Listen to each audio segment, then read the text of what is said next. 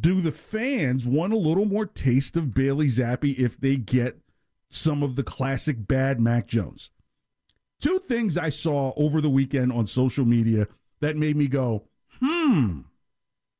One is a photo of Mac Jones at the Taylor Swift show, presumably with his girlfriend. That's one photo. The other photo is a picture of Bailey Zappe getting married.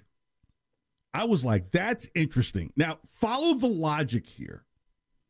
When a person decides to commit to marriage, they believe that there is a real future in front of them that they can go ahead and commit their lives to right away. Like, I don't know, like you're really going to have a chance to compete for the quarterback spot. Call me crazy, but I'm just trying to apply to life here. Okay, you've called me crazy more than that. Wherewith, let's just call it what it is. If you were able to go to the Taylor Swift show and you shared photos of it, it's kind of the New England flex.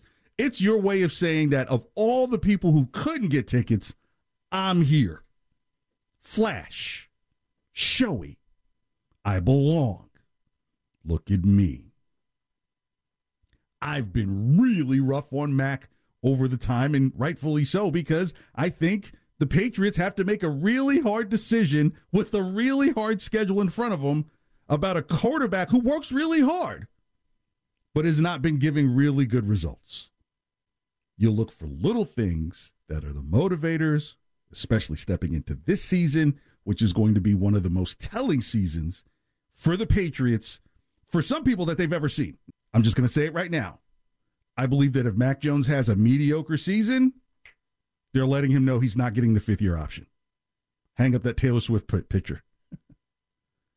Do I think Bailey Zappe is the quarterback of the future? No. Do I think potentially he's the quarterback for a portion of this season? Yes.